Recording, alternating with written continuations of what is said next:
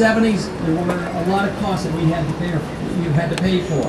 High inflation, high interest rates, all kinds of economic problems. And once again, we're doing the same thing. Guns and butter, pretending that deficits don't matter.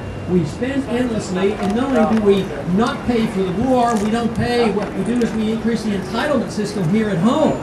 And that can't happen. You can't do it forever. What we need to do is one very simple thing. Obey the Constitution. I'm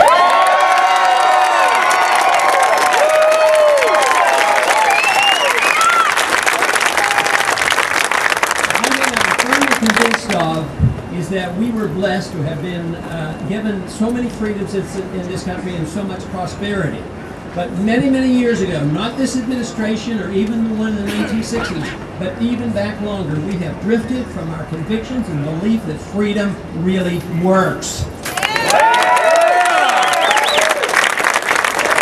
We have decided to let our government get too big, and we allow our politicians to spend too much money. They overtax us, they overborrow, and then when they come up short, they get away with counterfeiting and they just print the money that they need.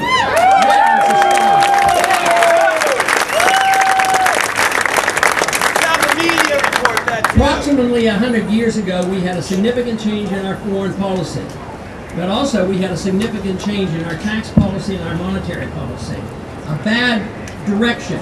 So very simply, I have a couple of positions that I think would help solve a lot of these problems and restrain the growth of government. Get rid of the income tax and get rid of the Federal Reserve System.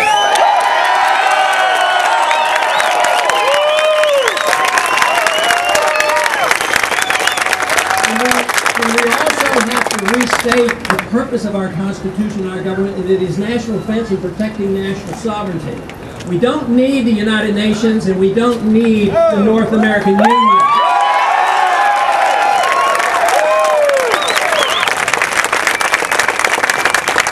What we need to have is a new confidence that we were on the right track. We've been on the wrong track now for many decades, and there's no reason that we can't go back to sanity in our government. Limit the size and scope of government, quit the spending, protect the value of money, and above all else, protect the personal liberties of every single individual in this country.